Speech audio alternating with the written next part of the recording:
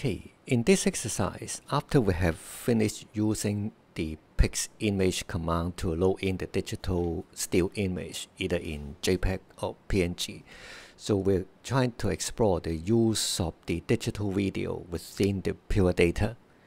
So again, we come with the standard options. So we have the gem window, create, destroy, and the rendering toggle box.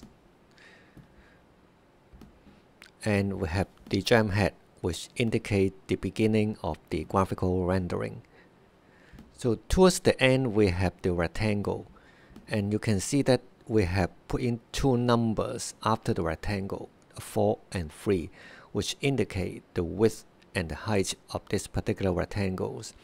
Of course, you can put it within the inlet, the second one and the third one, to indicate the size, that's the width and the height. And if you do not want to put in, for example, if you have just a fixed size for the rectangle, you can also put in it within the rectangle object box after the name of the rectangle. So the appearance of this particular patch will be a big rectangle which occupies more of the space within the gem window.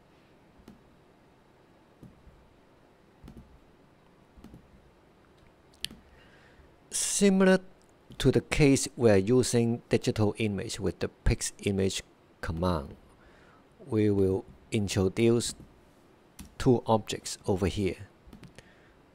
The first one is the one we have come across in the last exercise, that's the pix texture.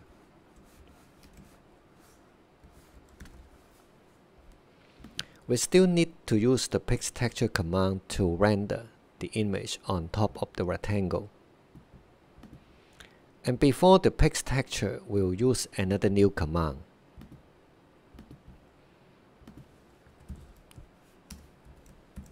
The command is the film.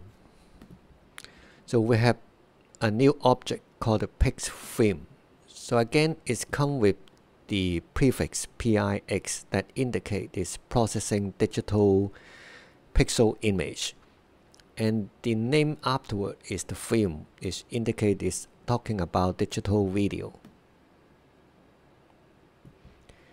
In order to make use of a digital video, we also have to open that file before we can pass it to the texture and render it on top of the rectangle.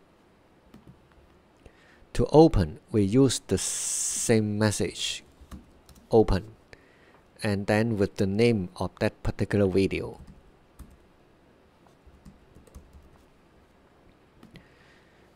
So when we are working with the Macintosh computers, most of the digital video, they come with the MOV format, the QuickTime format. And if you are using, for example, Windows machine, you may have a chance to use the Windows Media WMV format. And in Macintosh, a lot of cases, it's likely that you can also use the unpack 4 MP4 format. So that's the basic command of using the digital video on as a way to map the texture on top of a graphical image. If we take a look of the pix film, it comes with a lot of other input and output. We'll look into each of them individually. So before we try to play out with this particular patch, we have to add in one more thing, which used to control the playback of this particular video. So we have an auto message. Either we can have auto 0 or auto 1. We can have a look of the difference.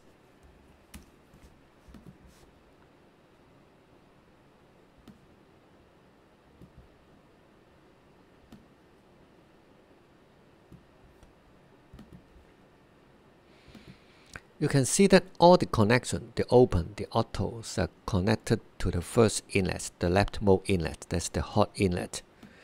And there's one more inlet on the right hand side and two more outlets. beside the primary outlet on the left hand side. So let's start the patch. And then we can click on the open. So once we click on the open message, the video will be shown on top of the rectangle. But at this point you can see that it's a still image, so it doesn't appear to be a digital video. So until we press the auto 1 command, the video start to play. You can notice that the video start playing from the beginning and then towards the end and go back to the beginning again, so in the form of a loop. So if we click on the auto 0 again, you can stop the playback. So the auto is a kind of auto control of the playback of the video. With the 0, it stops, and then it will wait for you to control which particular frame you would like to display. So normally it's the beginning of the video.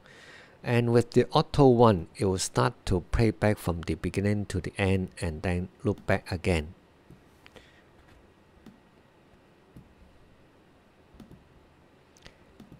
Besides using the two individual messages at auto 0 and auto 1, we can consider to simplify the notation by using parameter. So this is the $sign we have come across in the last exercise. For example, instead of putting 0 and 1 together, we can use the $1 over here. And we remove this one. And we put a toggle box on top of this message. So the mechanism of this one is whenever you click the toggle box and produce a clause, that is our number 1, the number 1 will pass to this message, and the number over here will replace the $sign 1, and the auto 1 will be sent to the pixel frame. And when you click the box again, it turns into an empty box, so that is the 0. And the 0 is again similarly passing through the auto box with auto 0, and then with the auto 0 message passed to the pixel frame to stop the video. So we can have a look of the demonstration, which is essentially the same as what you have seen in the last version.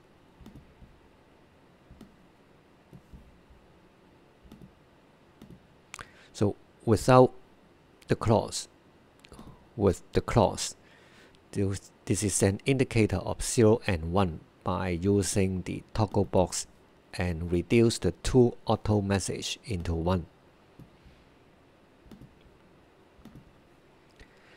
And the next thing is we can have a look of those other inlets and outlets of the pixel frame command.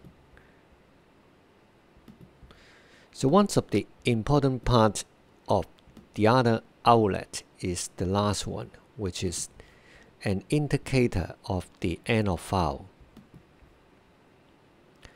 And it is a bang signal. Actually, you can have a look of the effect.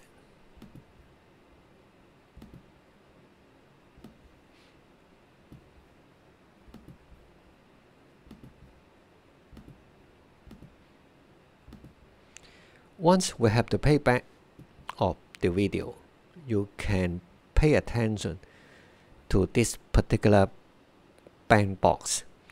Whenever the video reaches the end of itself, the bang will trigger, which indicates the end of the file is reached, and it will go back to the beginning and loop back again.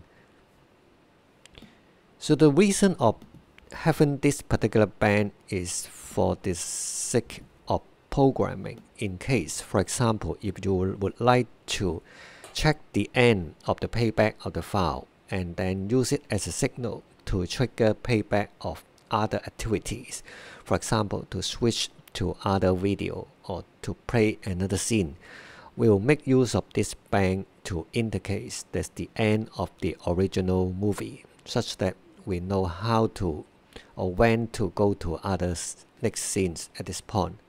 So we'll come back to this later with some practical example. So other than the band, we have other information.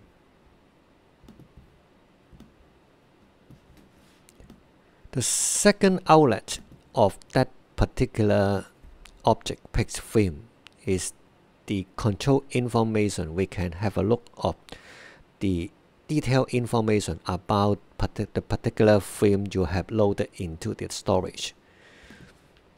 In this one, we will make use of a new command called unpack. So actually, the second piece of information sent out from the pixel film is a list, and the list will contain three numbers.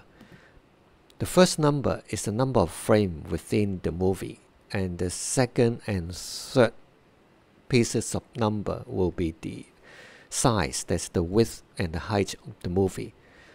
So whenever we have a list of three numbers, we can unpack it into three individual numbers by using the unpack command, and also the free number indicator F, which stands for the floating point number. So for each of the outlets, you can put in an individual number.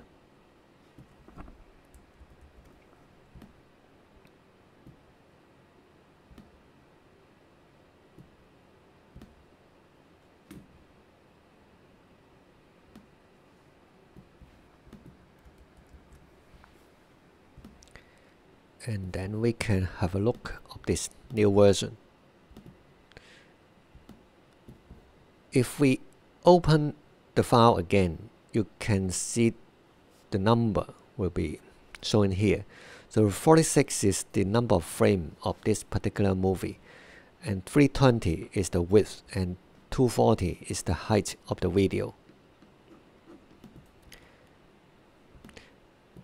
And with this piece of information, you can have control, for example, the playback position of the film, and also how you can arrange the movie on top of your projection screen in the jam window.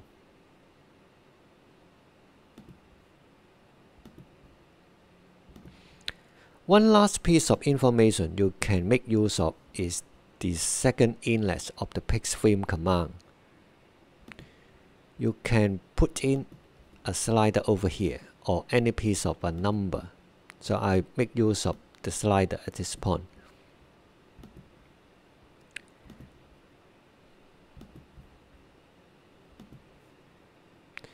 Then we can have a look at the actual implementation. And if we disable the auto playback by putting in a 0 in the auto command, instead we make use of this particular slider, you can have a look at the effect. You can actually control the playback of one specific frame within the video. And you can also notice that after I push the slider towards the right hand side, and at some point of time it stopped to move the video. And the reason for that one is, if we take a look, the specification of this slider in the properties window, it indicates the left hand side is 0. So that means the leftmost position represents a number 0. And the right hand side is 127. So that means when you slide the slider towards the right hand side, it indicates 127. So this number will form the frame number towards the pixel film command. So if we take a look at the number 46 over here, which indicate this particular movie, this.mov, contains only 46 frames. And if we have the frame number moving from 0 to 127, so after 45, the frame number over there will have no effect in the playback of the particular movies here. So we can modify the command over here by using a number 45, which indicate the 46th frame of that particular video.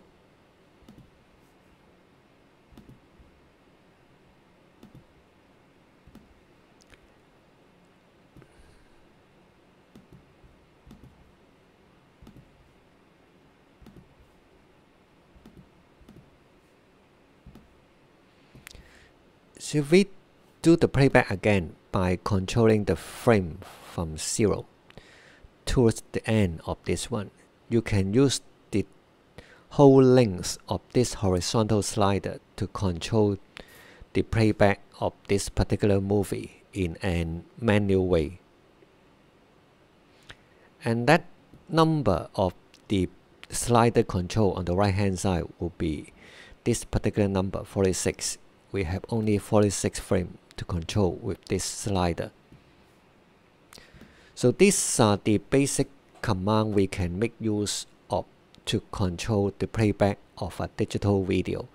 And of course, you can use similar approach in the last exercise when we are working with fixed image, to use an open panel command over here to choose whichever video you would like to include in your display, rather than the hard-coded open command right here. Okay, so that is the basic way we can make use of the playback of a digital video. So in the next exercise, we'll try to look into other ways to play around with the live video with the webcam attached in your computer.